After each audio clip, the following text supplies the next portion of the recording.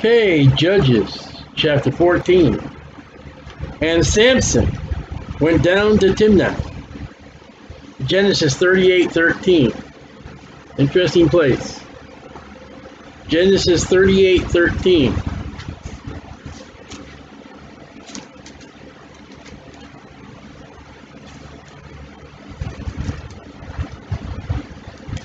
Because it's a place that happens to be in the line of Jesus Christ, kind of, sort of. Genesis 38:13. And what happens is Judah here, he gets his boys. Two of them die. One of them's young. He tells his daughter-in-law, go home to your father. When my youngest son is grown, then you two can come together and raise up seed. Well, the boy is grown. The daughter-in-law sees that, well, she has not been given to him in marriage. And the woman we're looking at is Tamar. In verse 12, in the process of time, the daughter of Shua, Judah's wife, died. And Judah was comforted and went up unto his sheep shearers in Timnath. Well, there we are. There's the same place, Timnath. He and his friend Hiram, the Edomite. And it was told Tamar, saying, behold, the father-in-law goes up to Timnath to shear his sheep. And what she does, she takes off her robe of widowhood, puts on the robe of a harlot, comes in unto Judah, and Judah comes into him, and she becomes pregnant. And in Genesis 38, verse 29, the very end of the verse, therefore his name is called Perez. That's in the line of Jesus Christ. This place that this woman played the harlot, Judah. And this is the same place that Samson is going down.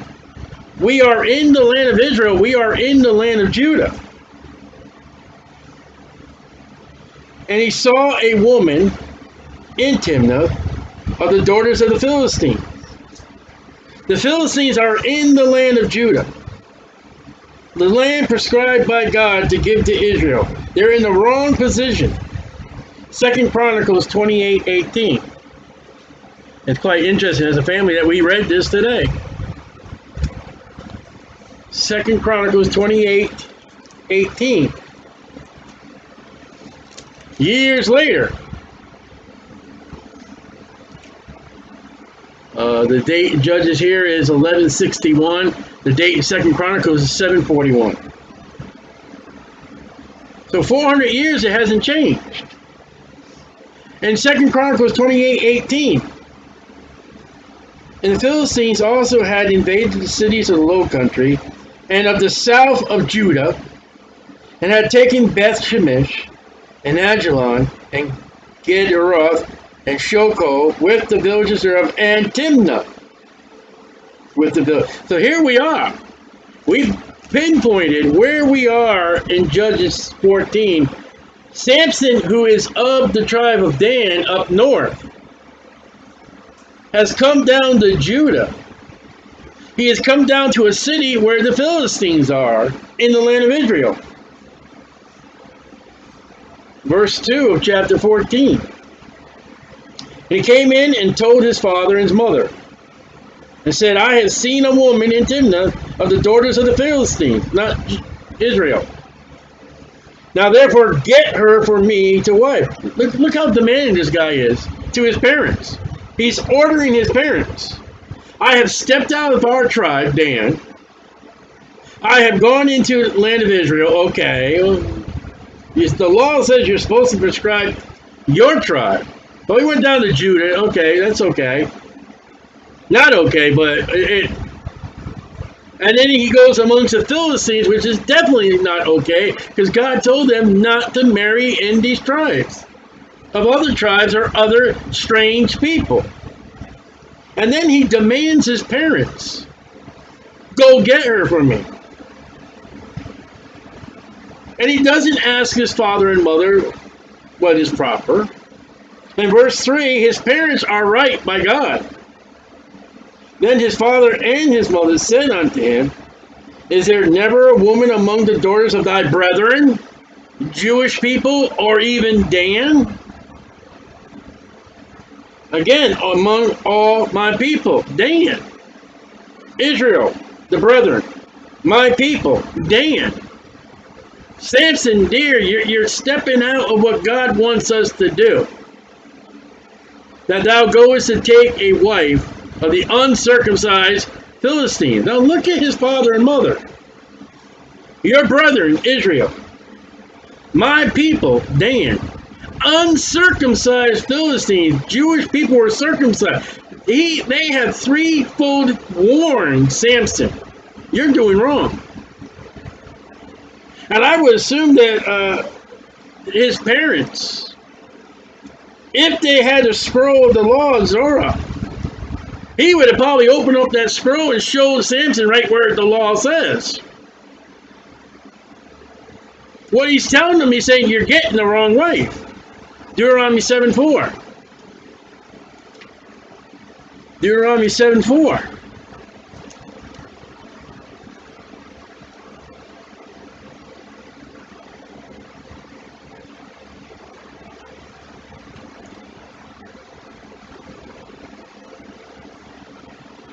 And we'll read verse 2 through 4. Deuteronomy 7:2 through 4.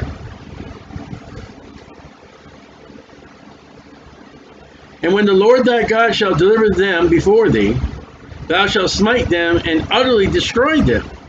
Thou shalt make no covenant with them, nor show mercy unto them. That's the bad side of the world gets of God. They're sinners, they're wicked sinners. Neither shalt thou make marriages with them. Thy daughter shall not go unto his son, and nor his daughter shalt thou take unto thy son Samson. For they will turn away thy son from following me, King Solomon, that they may serve other gods, King Solomon, Book of Judges. So will the anger of the Lord be kindled against you and destroy thee suddenly. I would assume that Moses' parents, if they had that written writing, they would have made him write it 10, 20 times. They're right, proper parents. The angel of the Lord showed up to them, and they completely obeyed what God told them to do. And Manoah is like, Lord, can you send that angel? Because I want to verify, I want to make sure that I ordered my family correctly. But his father and mother, verse 4, knew not that it was of the Lord. Oh. So when we read Deuteronomy 2 through 4, Deuteronomy 7:1 did not mention the Philistines. Isn't that kind of interesting? Of all the people mentioned in Deuteronomy 7:1, not one of them were the Philistines. So God did not violate his own law. That he sought an occasion against the Philistines. For at that time the Philistines had dominion over Israel, and in 2 Chronicles 28 that we read. They're way into Judah, and they're taking control of Israel, the Philistines. Why? It's sin. In chapter 13, verse 1, and the children of Israel did evil again in the sight of the Lord, and the Lord delivered them into the hands of the Philistines 40 years. And this Philistine enemy, he shows up even to King Saul and King David. This is where that giant Goliath and his brothers are from. Philistine. No, not from Timnah, but the Philistine people. Verse 5. Then went Samson down, and his father and his mother, to Timnah, and came to the vineyards of Timnah. So Timnah is a vineyard area. It's also where they were sharing their sheep with Judah. And behold, a young lion roared against him. Numbers 6, verse 3 and 4. Numbers 6, verses 3 and 4. Now remember, he was to be a Nazirite. Numbers 6, verses 3 and 4. And it's kind of funny because he's in the vineyards. Well, let's read 6, 3 and 4 in the book of Numbers. And he shall separate himself from wine. What are vineyards? They're grapes, makes wine.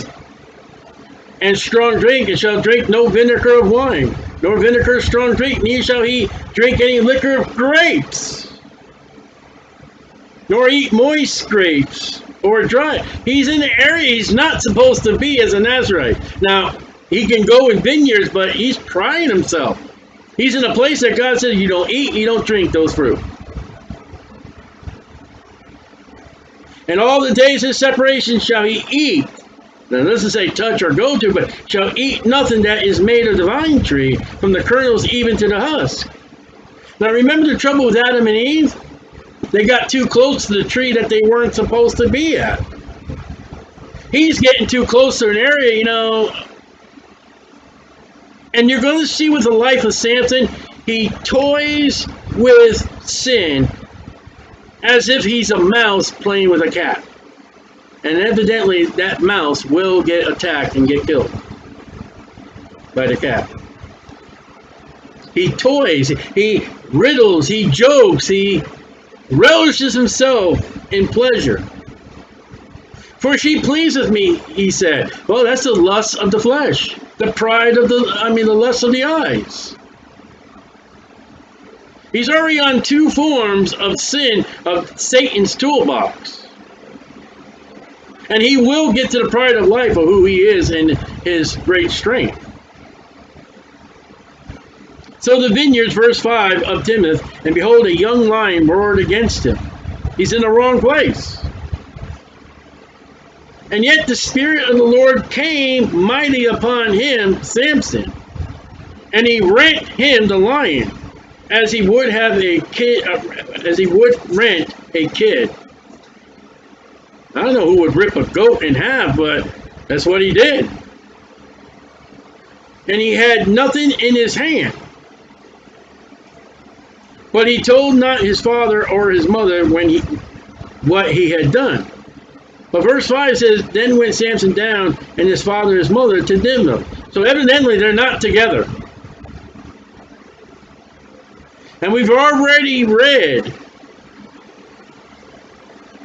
Now let's see number 6:6. This vow of a Nazarite. We read about the vine and drinking of the juices and the wines and the liquor and eating of grapes. In chapter 6, verse 6 of Numbers, in all the days that he separates himself unto the Lord, he shall come at no dead body. He shall not make himself unclean for his father or for his mother if they die. When they die, because the consecration of his God is upon his head, he's been defiled by his killing this lion. Leviticus 11:27. Leviticus 11:27.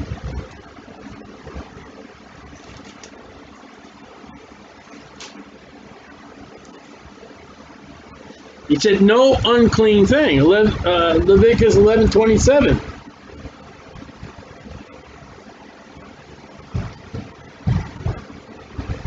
And whatsoever goeth upon his paws, cats, dogs, lions, among all manner of beasts that go on all fours, those are unclean unto you.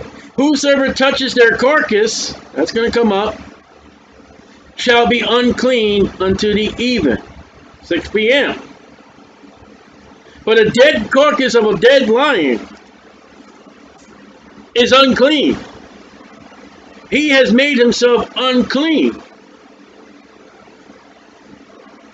But let's look at chapter 13, verse 4.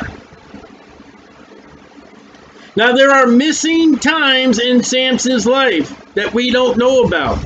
There are missing times in John the Baptist's life we don't know about. There are missing times of David we don't know about. There are missing times of Jesus Christ we don't know about. And as far as this vow of Samson, verse 4 of chapter 13. And now therefore beware, I pray thee, and drink no wine nor strong drink. That's the mother. And it would be him, and eat not any unclean thing. For lo, thou shalt conceive, and bear a son, and no razor shall come upon his head. For the child shall be a Nazarite unto God from the womb. And he shall begin to deliver. It does not say how long. It doesn't say that he made a vow. And he didn't make the vow. But when we go back to Numbers chapter 6, again, a vow of Nazarite is not a lifetime vow.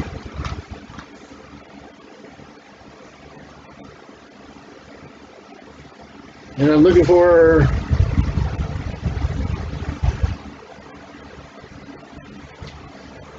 in chapter 6, verse 13. There it is. And this is the law of the Nazarite. When the days of his separation are fulfilled, he shall be brought unto the door of the tabernacle. Now we don't know, when we go back to Judges, God never said how long that consecration was going to be. At this point, Samson meets this line. He may have been taken to the tabernacle. He may have been brought to, well, it wouldn't be at Jerusalem, Shiloh. He may have been brought to the door and say, listen, this is my son. He's been given by God. He had a vow of... In verse 7, she says to her husband, the child should be a Nazarite to God from the womb to the day of his death. And the thing is that to the day of his death, that is added. That's not said by the angel. She could, I mean, we don't know. We just don't know. But that's not said in verse 5. He said, he shall be a Nazarite unto God from the womb. And then his commission, he shall begin to deliver Israel out of the hand of the Philistines. She adds that part. I don't know why.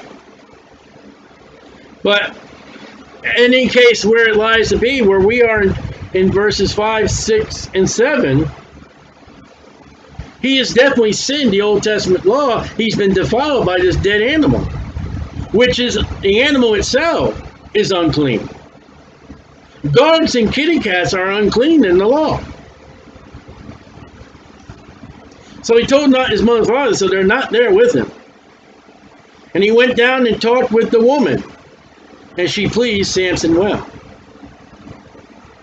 And after a time, he returned to take her. So he goes back home for a little bit. We don't know how long. And he comes back. And he turned aside to see the carcass, Leviticus 11:27, of the lion. And behold, there was a swarm of bees and honey. And there's nothing wrong with the honey, but where is the honey? It's in that dead animal. In the carcass of the lion. That honey is unclean by that dead animal, Leviticus 11:27. That may be the most sweetest, finest, greatest honey that those bees could have ever made, but it's in a dead animal. And Leviticus 11:27 says, no, you can't have it. So what's he do? And he took thereof in his hands and went on eating. Now he's definitely defiled. And came to his father and mother, and he gave them, and they did eat. Wow, this is almost like Genesis 3 played out again. And he doesn't tell them, say, here's honey from a dead animal. Because he knows that his parents would rebuke him. They already rebuked him about a woman that he chose. He has now made this a corporate sin with his mother and father and himself. He told them not. In verse 6, he told them not. that he killed the lion. He told them not where he got the honey because mom and dad would rebuke him. And he did not ever want to be rebuked. He could, get me this woman. Well, son, don't you? No, just get me that woman. Quiet. I don't want to hear anything else. And yet the Holy Spirit is using him. So his father went down unto the woman. And Samson made there a feast. For so used the young men to do. This is something that they would do. And we have the wedding feast today in America. After the marriage, there's a feast. In the Bible, before the marriage, there's a feast. And let's see, Genesis, when Jacob meets, and he's deceived. Let's see if I can find that real quick. Abraham, I know it's on the right hand side of my Bible.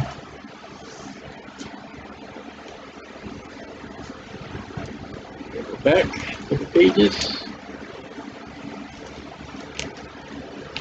Genesis chapter 29. Yep. Verse 21. Jacob has worked 7 years for Rachel. He walks up to his father-in-law and says, I've done the 7 years. I'm ready for my bride. 29:21, Jacob said to Laban, give me my wife, for my days are fulfilled, that I may go in unto her. And Laban gathered together all the men of the place, like judges, and made a feast, like judges.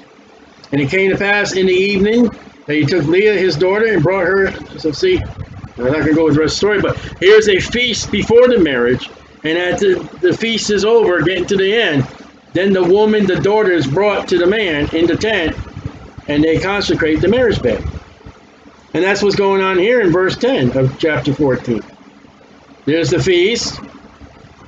And it came to pass when they saw him, verse 11, that they brought 30 companions to be with him. So 30 more men. And Samson said unto them, I will now put forth a riddle unto you. Why? Well, what's the whole idea?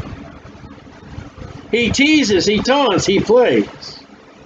If you can certainly declare it, me, within 7 days of the feast, how's that for a marriage feast? 7 days. And find it out. You get the answer. Then I will give you 30 sheets and 30 changes of garments. That's not bad. But if you cannot declare it me, then shall ye give me, give me 30 sheets and 30 changes of garments. So you guys give me one of 2 items each. If I lose, I got to come up with all of it. And they said unto him, put forth thy riddle, that we may hear it. They couldn't say no. And he said unto them, out of the eater, the first and last time that word shows up, came forth meat. M-E-A-T. Meat is not always pork, chicken, or beef. Meat can also be, in the Bible, honey. Get that straight. Because that's a problem with some people in the Bible. Oh, it says meat and it's not pork or beef. It doesn't have to be. And out of the strong came forth sweetness. And they could not in 3 days expound, that's the first and last time that word shows up, the riddle. 3 days have come. What is he talking about? They couldn't type it up on the internet. They're like, what? Out of the eater came forth meat, out of the strong came forth sweetness. Phew. That's... And it came to pass on the 7th day, 7 days, the last day of the feast. And they said unto Samson's wife, now get a warning on this right now, because this is going to be a trouble and problem for Samson later with Delilah. Satan is playing out Samson to see what he does. Entice thy husband, that he may declare unto us the riddle. Lest we burn thee and thy father's house with fire. Nice Philistines. We're going to give you capital punishment of fire if you don't tell us the joke, the punchline. Have ye called us to take that? We have 30 pieces of garments, 30 pieces of sheets. Is it not so? They're really taking this thing really hard, this riddle. They can't get it. And Samson's wife wept before him. We'll see this again. And thou dost make, and said, thou dost but hate me, and lovest me not. Those words will be said again. Thou hast put forth a riddle unto the children of my people, Philistines. They're not Jewish, and hast not told it me. And he said unto her, behold, I have not told it my father, nor my mother. He's bragging. I didn't tell my own parents that I broke the law of my God. And shall I tell it to thee?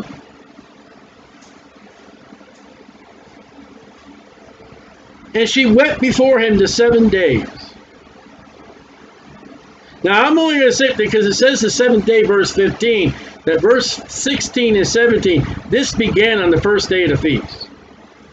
That they came to her, and for 7 days of the feast, while their feast lasted, it came to pass on the 7th day, the last day, that he told her, because she lay sore upon him, as Delilah will, and she told the riddle to the children of her people. And the men of the city said unto him on the 7th day, before the sun went down, before 6 p.m., they waited till the last moment. We'll get them. What is sweeter than honey? The meat is the honey. And what is stronger than a lion? They got the riddle. And he said unto them, if ye had not plowed my heifer, ooh, what a way to talk to your woman. What a way to describe his wife. Ye have not found out my riddle. How bad is that? And the Spirit of the Lord.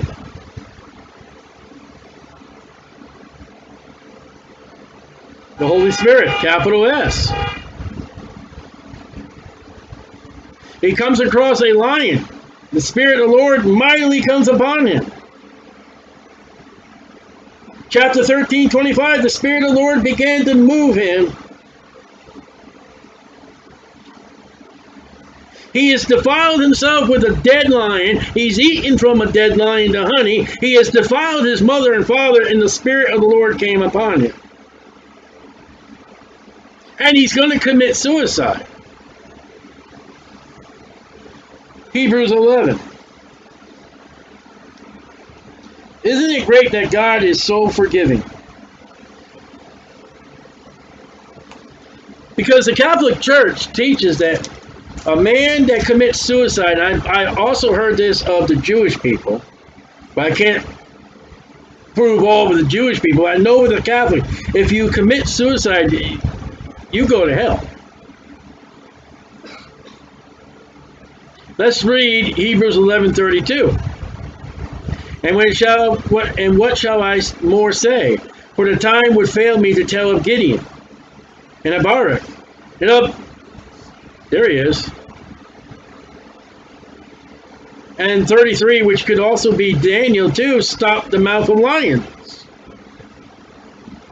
There's Samson in the great faith chapter with people that you're going to find in heaven one day. A short list of them.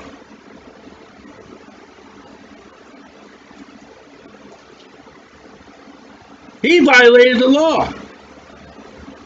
And he shows up in Hebrews 11, and God is using him. And there are people out there, and there are pastors out there, oh, if you commit this wicked, vile sin, you can never be used from God. What are you doing with Samson? And we're going to read a couple more chapters about Samson. Let's see, 15. And does he make quite 16?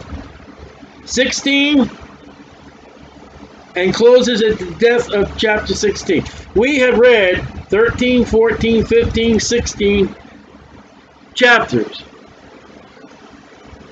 Again, chapter 13, chapter 14, chapter 15, chapter 16, chapter 17 about Samson, and he shows up in the Great Faith chapter, and he violates the law. And the Spirit of the Lord came upon him, and he went down to Ascalon. That's a place in Philistine. He goes to the Philistines and slew 30 men of them, the Philistines, and took their spoil and gave change, change of garments unto them, which expounded, first time that word shows up in the riddle. So here's the Philistines. I got this riddle for you. 30 sheets, 30 garments. If you can do it, they got his wife to get the answer and all that. And he goes down to the Philistine camp, Philistine city, kills 30 Philistines, and brings Philistine sheets and garments to the Philistines and says, here's your deal. And this is how God uses him to start plaguing the Philistines. And it's only just begun.